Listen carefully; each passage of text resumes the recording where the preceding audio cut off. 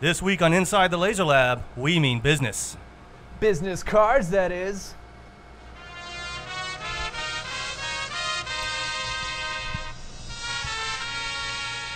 Welcome back, everybody, to Inside the Laser Lab. This week we've got...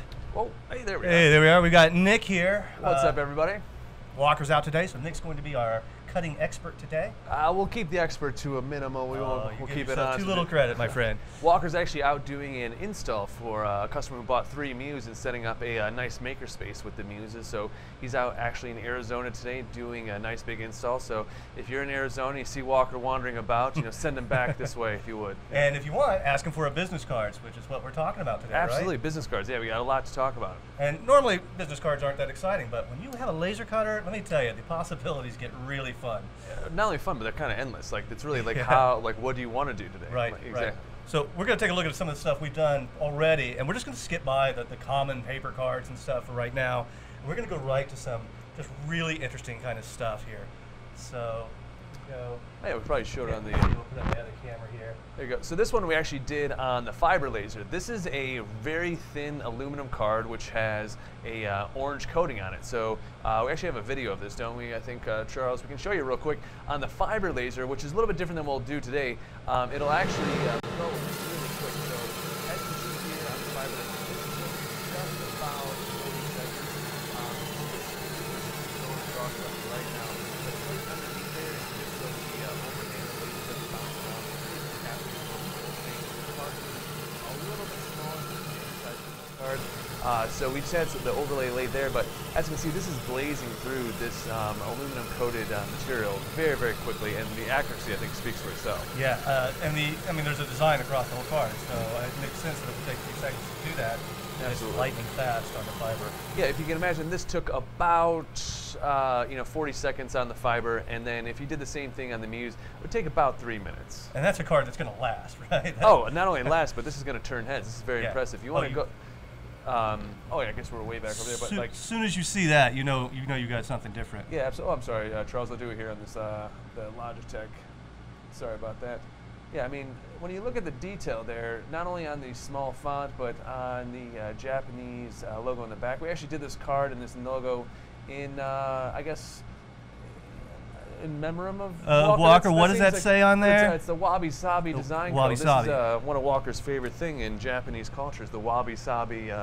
It's the imperfect is better than the perfect kind of theory? Absolutely. They'll actually take old, I guess you would call it like old relics, old things from the past, and they'll repair it using gold and other precious metals, because to them, that holds more value than something that's maybe pristine. I've seen that with like porcelain plates and stuff like that. Oh, it's the best when they have the gold fixed to the crack of the porcelain plate. Oh, it's beautiful. Oh yeah, it really does pop out. Yeah, so we did the same thing on the Muse actually just a second ago with wood, and we did a little bit smaller scale on this one, just kind of make it adorable. Just give you a scale factor, just a little bit smaller scale than normal size card.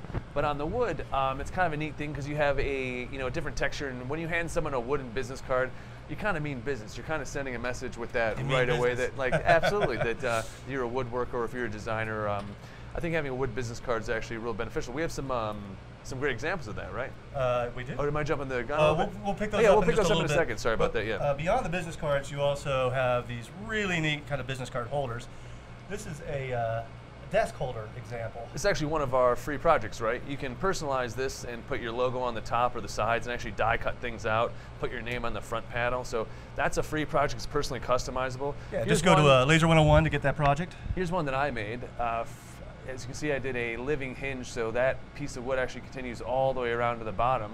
And then I put some personalized things in the back, and then did some die cut in the back for full spectrum laser, so it sticks out. Oh, you have so many techniques on that one piece right there. That's really impressive. It's one of my favorite little pieces. And this is a great little business card holder you can actually take and have around if you're. Oops, looks like we had that reversed. But so you can hand out business cards. It has a great little leather strap here, and you can put either cards in here, credit cards and things. This is one of my favorite things to have at trade shows. It's actually made by Steamy Tech, one of our favorite customers, steamytech.com if you want to pick one of these things up. But this is just 3 pieces of wood that were cut and layered together, as you can see in the stack there, with just a laser cut piece of leather that's glued down to a channel that was engraved out. with a real easy snap put on. And I mean, these things you can make in about 10 minutes, and I would say the cost of making one of these maybe $1, maybe $2. What they sell them for? I think they sell them for $25 or $40, somewhere in there. I believe they're $25 on their site, and I think they sell for $40 at festivals and trade shows. Sounds like a bargain to me. It's beautiful. Absolutely, and then if you think about, like, if you just have a few examples of these, whether you're selling your other items not as just one of your offerings, I mean, really that's what you're doing here. You're adding, expanding your repertoire and what you can offer to the public and stuff. Absolutely. Looks like we got some hellos coming on Facebook. Looks like the Dazelle, Jeanette, and John are saying hello again. Some of our regulars here, always with us. Glad you made it again. Yayo, how you doing, sir? Glad you checked in again. Good to have you back this week. If you guys have made a business card or business card holder, we'd love to see it. Share in the comments, or this is a really easy way to submit to the weekly contest, right? Nothing's too small, for the weekly contest. When Nothing's too small. That kind of detail and that kind of precision. Absolutely. I also note that do you know what the font? That's a small font size. That's a pretty small font. That's about as small as you can go with the Muse at 500 DPI, and that's 8 font or 8-point font right there. And that's with the 2.5 lens? 2.5 inch. You could do much more detailed 1.5 inch lens. You can go down to about 6 point, 5.5 point. But at that point, you're getting about, so the thickness of the letters is about the thickness of the beam. So you can't go much smaller than that. But the fiber laser, you can go far smaller. We actually have a great example of one of our previous videos. We'll put it up as a link up and above. But it's an example from the fiber laser to the Muse at their highest DPI, kind of comparing font size and then speed and accuracy. And those lenses that we use for the Muse are also interchangeable with, you can get the same sizes for your Pro machines. Absolutely, so whether Pro, Muse, or Hobby Series, you can get the same set of lenses that can really add a level of versatility to your engravings that you really can't get doing any other way. And if you can't afford one right now, you can join the weekly contest. Easy way to get a lens. Doesn't matter what system you own, we'll get a full lens kit set up for you. That includes your cone, your lens kit, and your focus billet.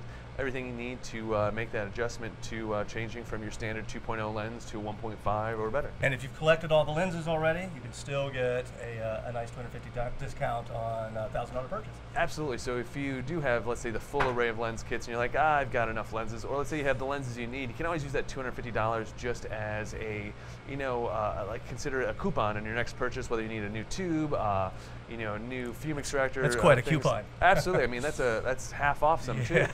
That's a pretty good deal. So that's really good. If you have a laser business and you're not entering the laser contest every weekly, like I don't say you're making a mistake, but you're kind of selling yourself short. That's some free income for you. And some free publicity too from us. Absolutely, we love it. So every weekly contest winner, we not only announce on our shows, but it lives on the front page of our website for an entire week. So that gets thousands of visitors every day. We'd love to share your talents with all those visitors. That's right. Yeah. So you're going to show us something today? You're going to show us how to go through RE3 and make a business card. Yeah, so we're going to do it all on RE3, and I think that's the best part about the new RE3 software. So whether you not have a Muse or whether you've just picked up one of our new Pro Series machines, using RE3 makes it really easy to do all your design right in the software. Now, let's say you're an Illustrator user, an Inkscape user, a Corel Draw user, and that's just what you know and use. That's great. Keep using that. You can always just send it with a print driver, save as a AI, PDF, SVG, DXF. But those skills translate. Absolutely. There's nothing different in this design software than what you'd find in those other places. So if you need to make a quick adjustment, add some text or whatever, but we'll show you all that right here in the software. The first thing we're going to do is I'm going to take a piece of cardstock. Now, what we have here is just some standard, I don't even know the weight of this cardstock, but it's pretty thick. It's got a little bit of texture to it. Cardstock, we're just going to throw that in the laser and get a picture of what we got going on. So I've got it down in the laser bed. Now I'm going to use the camera capture function on the LCD touchscreen, which is what the LCD touchscreen is greatly used for. I mean, not only makes things a lot faster to use, but on the Muse itself, you hit the camera button once, it'll initiate the camera sequence, you hit it a second time, and it'll actually capture the entire bed. So as you can see in the software, there's actually nothing going on. I can actually use what I need to get going while the camera's going on. So I figured I would make a card for a turtle car wash. Turtle car wash. So slowest car wash in town. Absolutely. So I just drug over a quick PNG of a shape of a turtle. So just I got right that. Off the web that you got that? Just I literally Googled turtle icon, and that was one of them that popped up. Just had an easy one. So I drug that in real quick. Now the first thing you need with a business card is you need the size of the card, right? Yep. Well, luckily we have a tool right here, the rectangle tool, which we can just go and grab and I'm just going to arbitrarily make that size. You know why? Because it doesn't really matter, because I can come right over here, and I know the height of a business card is 2 inches, which I'll put that in there, and the width is 3.5. Yeah. So precisely, I can have the size of the business card I need. Now, that might seem insignificant with a business card, but let's say that was a shape of a part you needed to have in, or the size of a notch for a piece. You can quickly make that adjustment right in the software, and then have the size be precisely accurate. It's so really easy to do too. So another great thing about software is that when you zoom in, it zooms in on what you're highlighted on. So just by hitting the plus bar there a few times, you can zoom in right to what you're looking at now. I've got this turtle design over here, which we're just going to drag over and place inside the card so that we have, you know, something to work with. So here you are, you're just designing your card right in the software. Right in RE3. So I'm just going to just make that a little bit smaller.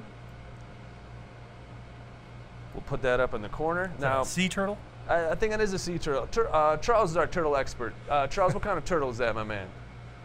That is a sea turtle coming from our sea turtle expert, Charles. I appreciate that, Charles, our producer, turtle expert. If you ever have a question about turtles, send it. That's charles@fullspectrumlaser.com. He is a turtle expert. If you have turtle questions, ask Charles.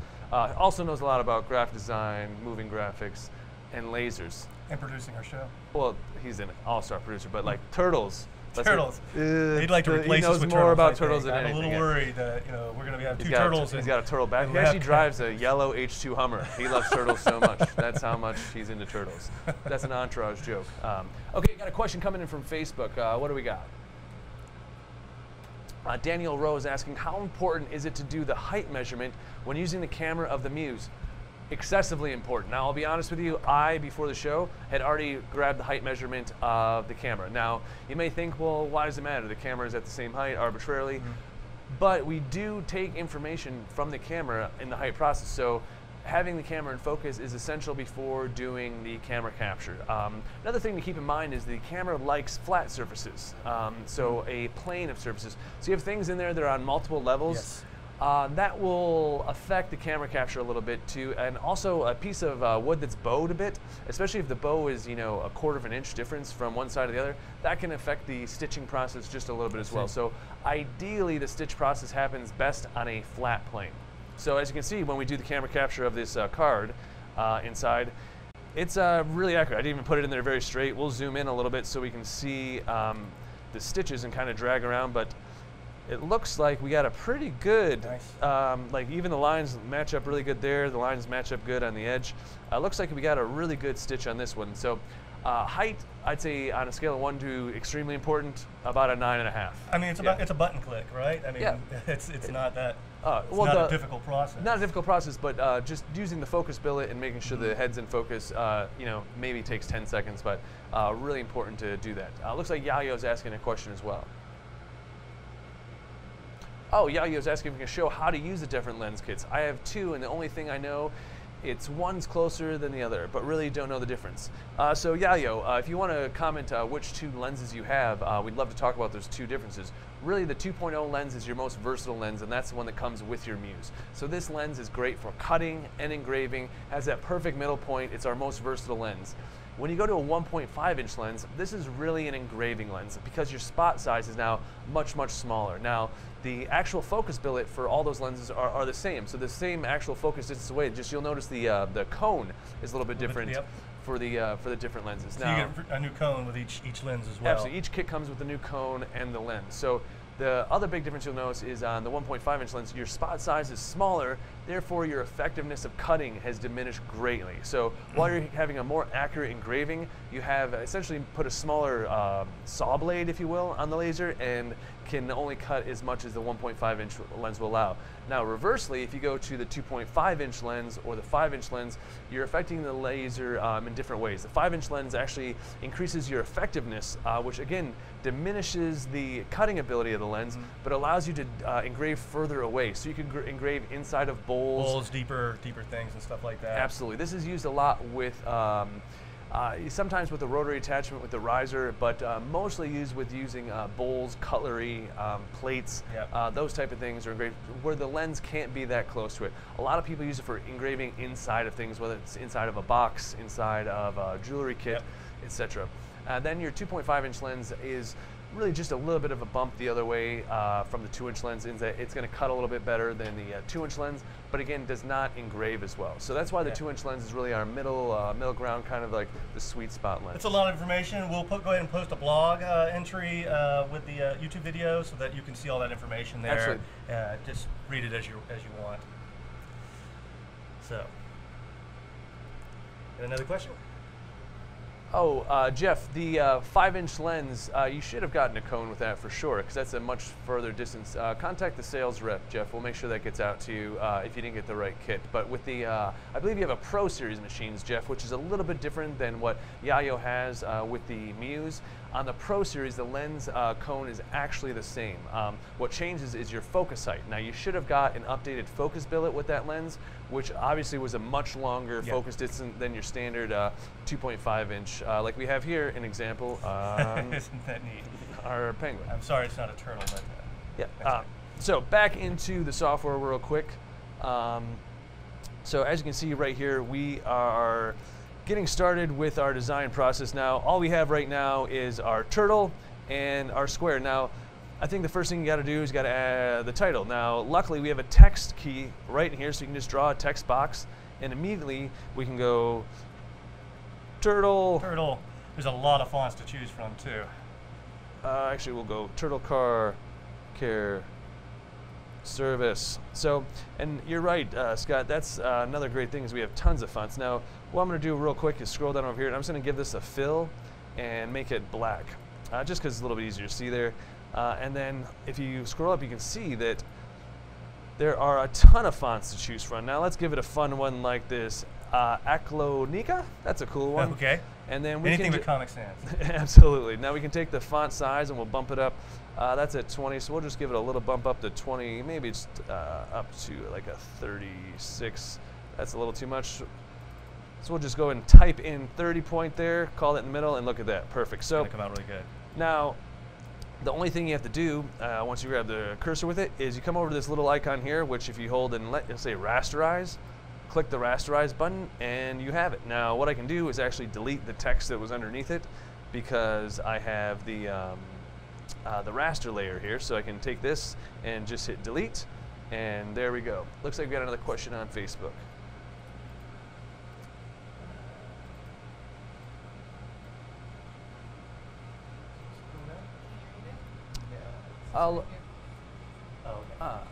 Is there any way to import RE3 only vector or raster? I end up having to delete one of them. Daniel, no. Inherently, the RE3 takes both. You can always hide or delete which layer you don't need. We looked into having an option where you can select one or the other like you have in RE2, if you remember. But really, the process of that slowed it down so much that it was actually quicker in the long run just to delete one than it was to select one of the two and have it then purge half the data and only take in some of it than it is just to bring it all in. So we actually tested this a few different ways and had a few different examples of like how we go about it, and it was just faster and had an easier workflow, bringing in both and then giving both options in a folder to the left. So we're just going to add here some details on the card. We'll do this for Dave Kenderson, that sounds like a name.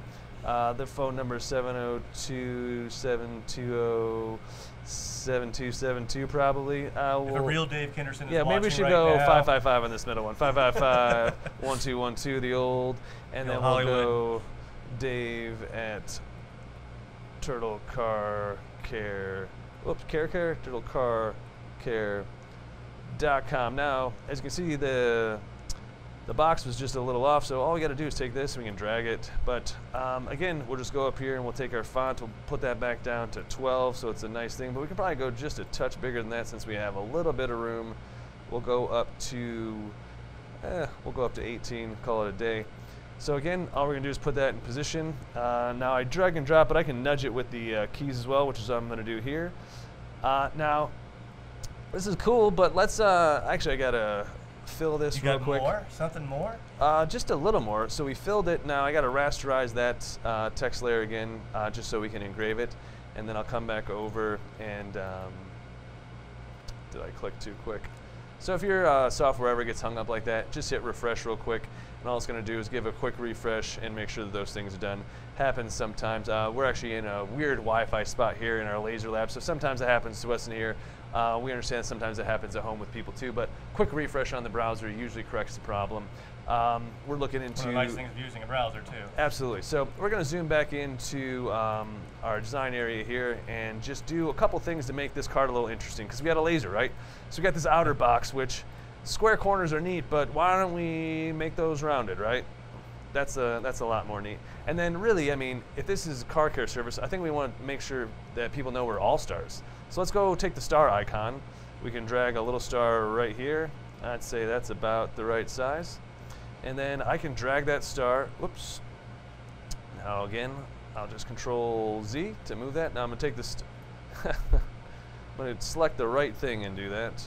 So we're gonna take the star here, there you go, and take it down. Now with the star selected and the outer box selected, I'm gonna go up here, and just like you'd see in Illustrator, Inkscape, and other things, you can go just like this and go difference, and now that star is actually cut out of the box. Nice. So now we're gonna have a die cut star down in the corner, add a little flair to it. I thought would be another neat little thing to do to give it a separation is we're gonna go up here and just take the line icon. Now the line icon is real powerful for a few reasons. Some people ask, why can't I just turn the laser on and use it like a saw and cut material off, you know, extra material you have in the bed? Or why can't I take a scrap piece and put it in there and then just chop off the pieces I don't want? This is a great tool to do that, or just put a nice little sliver into a card. Now what I'm going to do is take right below this and the line bar, and I'm going to hold shift so it goes perfectly straight, and I'm just going to draw a line right in the middle of the card. Now you're probably asking, now why would you do that? Well, that line is going to give a nice little texture to the card, which is going to give it just that little extra bit of, I don't want to say flair, because I don't know, a little pop. I feel like, yeah, pop is probably a word that Walker would be comfortable with me using. If you're out there listening, Walker, text me and let me know if I'm allowed to use the word pop.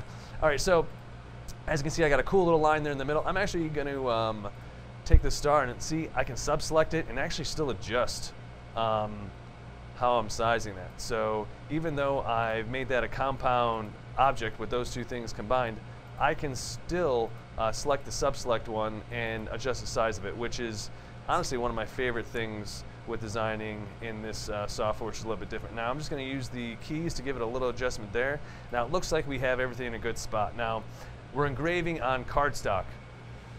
It's a little delicate, right? Yeah. This is a little. Although it is cheap enough that you can do a lot of testing on it too. So. I think that's probably the best part about it is that you can absolutely test and not feel too bad about it. Because I think a pack of cardstock right now goes for about $5, and you get like 50 sheets. Yeah, and you can make multiple cards with one sheet. Absolutely. So what I'm going to do real quick is just drag my engraving layers up to the top and then my cutting layers down below. So we don't have anything that's going on where essentially you always want to engrave and then cut. So that if anything cuts and moves, it's not moving. So since I got my things ordered right, I'm just going to come over to my settings. I'm going to bump this up to 500 DPI.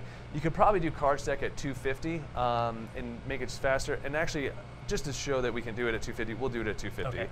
I'm going to take the power all the way down to 12. This paper's really thin. Really delicate. Now, the cool part is cardstock, we're using like a ivory cardstock, and we're actually going to lightly burn it. But if you had like a black or dark blue cardstock, it actually looks great when you... because it bleaches it, right? Absolutely, a lot like jeans, yeah. Yeah, or using dark stone. Absolutely, same exact thing, yeah. So... That always blows my mind. It baffles me the way that works. You would think it would just make it darker. So because we have a few different files, we're just going to change these. So we'll go, actually we'll take the power down to 90 just so we don't have full-blown power going on those. Cardstock 2, this is one you want to be very, very careful and you don't want to leave unattended. As always, you want to always make sure your laser is washed and tended, but cardstock can catch fire really quickly if you just mess up the speed or the power, so always keep an eye on it. So make sure your air assist is on.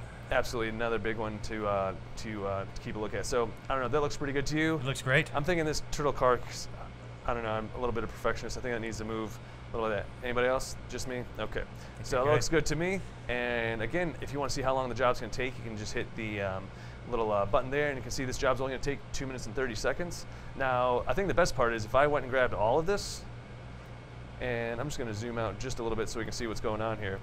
Now I've got everything I just set up for this card, right? Now if I just hit Control C, Control V.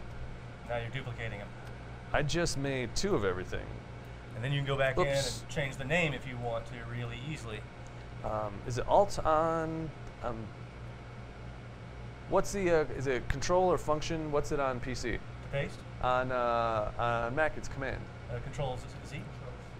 Control, right? Yeah. Control copy. There we go. So I was pressing the wrong function button. So as you can see, just a quick copy and paste, and all that work that we did right there in RE3, copy right over. Oops, did I not grab the? You can make a separate individual card for all the people in your company really easily. Really easy. So looks like I just didn't grab everything. We're just going to delete these ones so that we only run off 1 card. But here we go on the card stock again. We got on the cut power. We're going to take this down to speed of 45 and keep the power at 90. That should adjust for all of our vector lines. Just want to double check. Okay, and then we're going to hit play to get going on that one.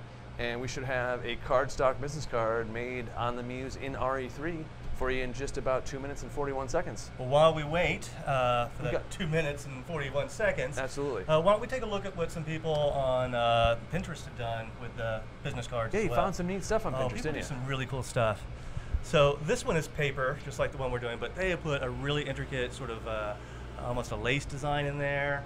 When you're handing people, you can see right through the card, and really neat effect for just cardstock. It's absolutely. I think this shows if you're a laser artist, this shows really quick what you do and who you are. Like there's no question when you get handed that card that, oh wow, you do really cool, intricate things. Especially if you do cloth and you do lace designs and cloth. That's a great calling card. All right, what do we got next? Here's some of my favorites. Yeah. Here's a collection of things. These are all made of wood, but you can see, shape is now, irrelevant. Yeah, you can just do whatever shape you'd like.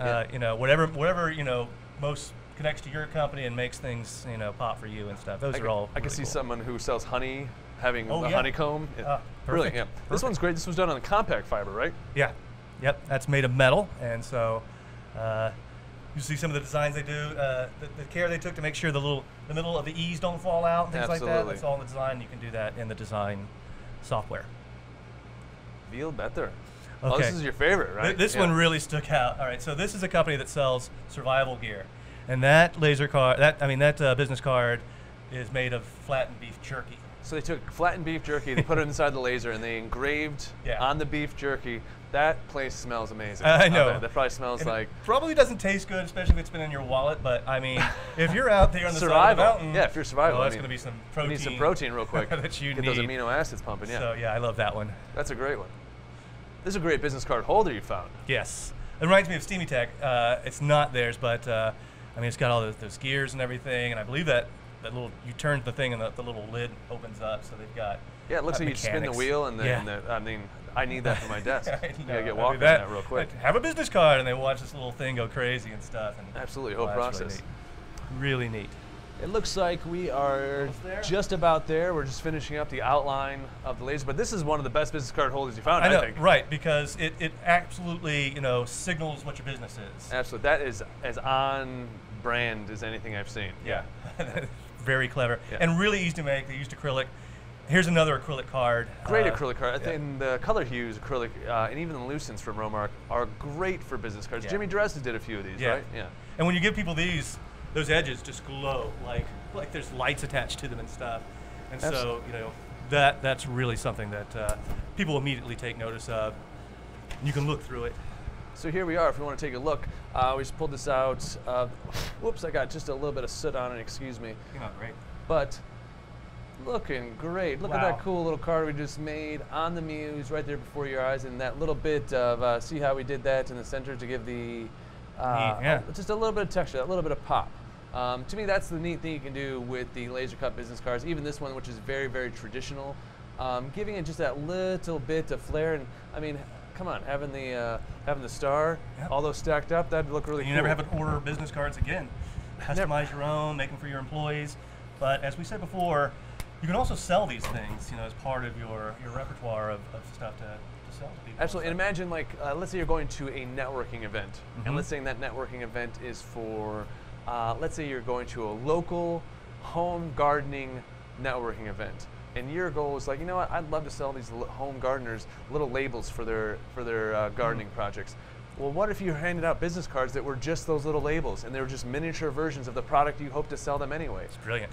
People die for things like that. Every time we go to trade shows, we always have people stop by our booth with their very cool business cards that they've laser cut for the event, whether it's a maker fair and they cut out little shapes of the maker robot and they put their information on the back, or whether it's a Ren fair and they cut little pirate patches, whatever, or a pirate fest, and their business cards are pirate patches they tie little strings to, and that's what they hand out to people. I've seen them where they're just little like balsa wood kits that you can put together, and you've got a little helicopter. That's what we used to do for a handout here at work. We used to hand out the little airplanes you could pop out of the business card. That was one of our favorite handouts. Like, people still ask about those. Do you have any more of those planes left? Right. So we haven't had those in years. Yeah, they're great. So like I said, this project was super easy to do right there in RE3. I think the thing that kind of expands from this is, if you can do that on cardstock, imagine all the other things you can do on cardstock. You don't have to worry about packaging, you don't have to worry about tags, you don't have to worry about labels. Those are things you normally have to outsource from another company. Not only can you offer that to your customers and your clients, so let's say you're selling tumblers. Well, an upsell for tumblers is you can have personalized tags on those tumblers that are in the shape of the company you're selling it for, that is in the shape of the company that you're doing them for. Let's say we were going to source someone to engrave tumblers for us because we didn't have lasers here for some reason. A really cool upsell for us, if you had the full spectrum laser logo die cut as a tag for all of them, that on the back just said, "Thanks for all you do," so that all the customers had a little thank you, and everyone's going to hold on to that. Maybe they use it as a keychain, maybe they use it as an ornament. Something like that. I mean, amazing. I love it. Amazing. Such an easy little upsell for your product. And cardstock, not like I said, so inexpensive. And there's a lot of varieties for that too. Different colors, different textures, different thickness. I like the really thick cardstock that almost feels like cardboard that's hard to bend. That stuff's a little bit more expensive from Joann's, but they have so many different colors and textures that you can do almost anything with it. I've lined inside of boxes with some of those cardstock just because the texture was so cool. It kind of looked like cloth. You're going to give something to represent yourself to someone, you might as well make it as nice as you can. Absolutely. And a business card, especially with your small business, like for us, yeah, sure, we make millions of cards for all 60 employees, and we probably print maybe maybe 100,000. Yeah, maybe 100,000 business cards a year we print. Yeah. That's a lot. Yeah. If you're Toshiba or you're Microsoft or Google, you probably print way more. But if you are Sam's Laser business and it's you and one employee, 2 employees should have amazing business cards. At least, yeah. Because there's only 2 of you. So your marketing department at least can have an upgrade too. So there you go. Yeah. I can imagine retail shops like going to town with the laser cutter. Because imagine like what's a good example? What's the store that looks like it's like a collection of other stuff from other places, but it's really just not Pottery Barn, but the other one. Oh, Pure Imports. Something like that. Anthropology. Anthropology. That one? So each Anthropology store has a artist designer in each store, which his whole purpose is constantly turning the store into something else. So they're just moving around the store nonstop, redecorating different sections of the store to have it look like the new collection of seasons or whatever they're bringing in. That's someone's job. I can imagine giving them a laser and letting them do some of their creative things like that through the roof. Did you hear the Emmys had an engraving bar this year where they came to engrave the Emmy Awards right there at the bar? Right there at the bar. So when you won your Emmy, you got your Emmy engraved right there using a fiber laser. How cool is that? And you're having drinks with celebrities and stuff while they go. That's very totally cool. fun. So lasers are everywhere. I think even Rob Riggle was riding around with Holiday Inn Express engraving people's faces on pancakes. Like, there's really no limits to what the laser can do. Engraving's becoming really big. I even heard a reference in the Disenchant TV show on Netflix. They had a laser engraving. They made references to engraving at a gift store booth. Very cool. So we are coming into really turning on all wheels here. I think Walker's gonna be sad he missed this episode. I hope he is watching from a very comfortable place in Arizona, having a good time. Either way, I think that's all we got. Any more questions coming in from Facebook? Well, thanks for watching, everybody. Yeah, absolutely. And till next week. Yeah, keep making.